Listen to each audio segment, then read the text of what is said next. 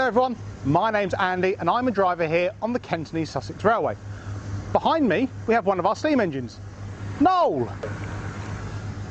Noel is a member of a class of engines that are nicknamed Terriers. This year the Terriers are starting to celebrate their 150th birthday. Today we're going to go out on the railway and we're going to explain to you a little bit of what makes Noel go and what makes Noel stop. But before then, we need to go and make some tea. Noel uses steam to make it move. Now to make steam, we need a heat source and water, much like in your kettle at home.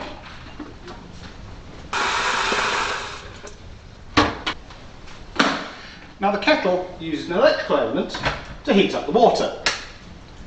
As that water gets hot, it boils and starts to make steam. The steam rises up into the top of the kettle and eventually escapes out the top.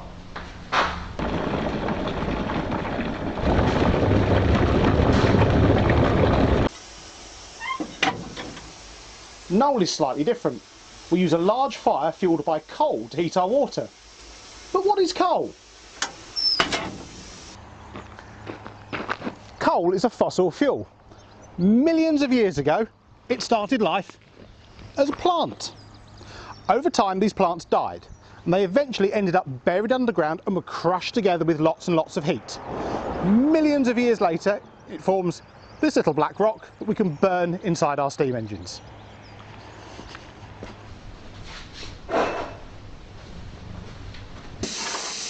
The fire in Noel's firebox heats up the water in the boiler. The fireman is responsible for keeping the fire burning and keeping the water in the boiler.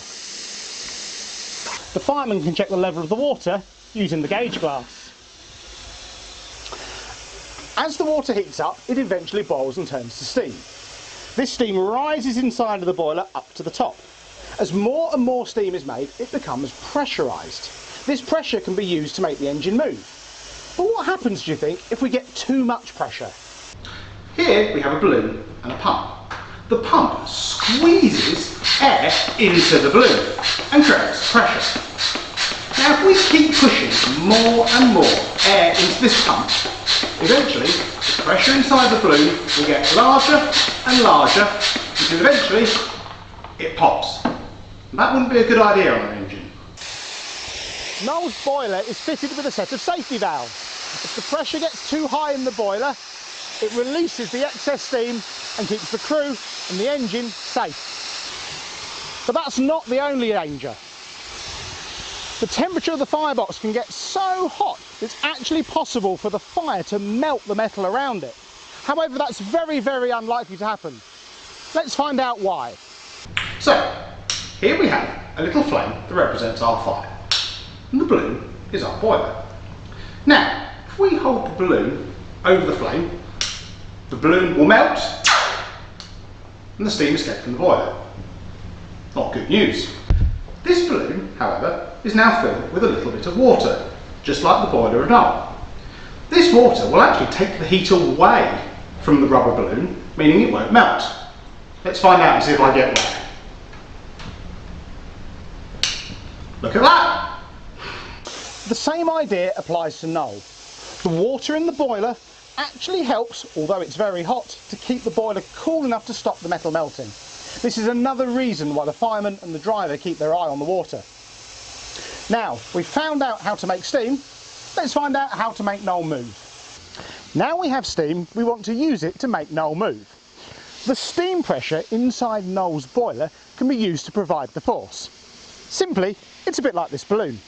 The air pressure inside is waiting to be released, and as soon as I let go, the balloon will fly away. So we have a number of controls in Noel's cab. We have the reverser, which decides if the engine is going to go forwards or backwards. We have the train brake that we can use to make sure we stop safely. We have the whistle to draw attention to ourselves. And we have the regulator. The regulator lets the steam out of the boiler.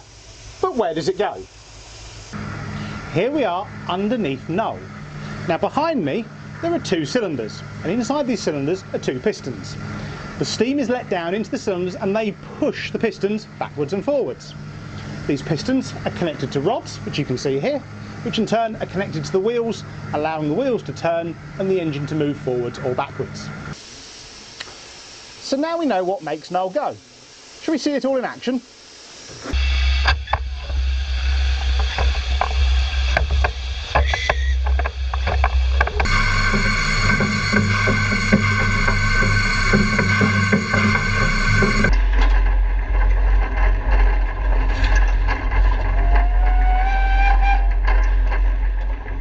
The fireman has to make sure we have enough pressure to keep moving. It can sometimes take a lot of shoveling to keep the fire hot enough to heat up all the water to replace the steam the driver's using. Can you see how hot that fire looks? It's now white hot.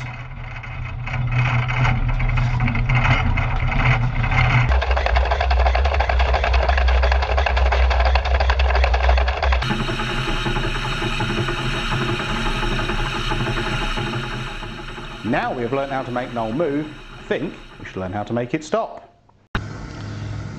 Just like on a car, Noel is equipped with brakes on each wheel.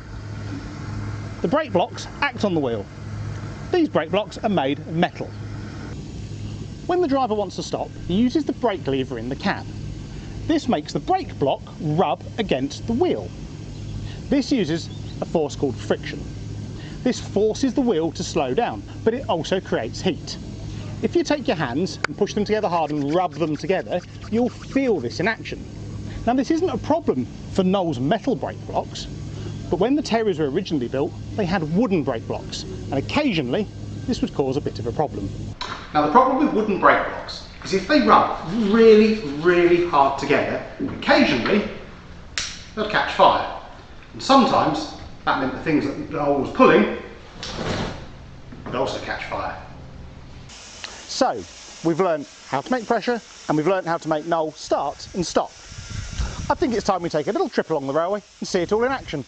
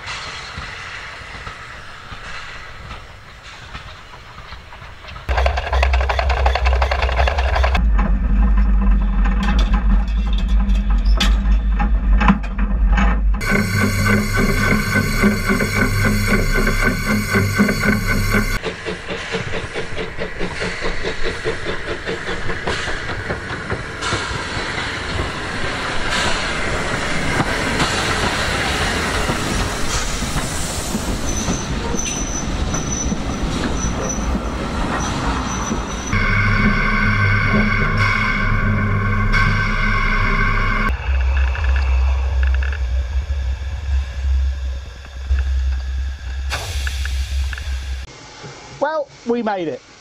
We love working on steam engines, even if it is a little grubby.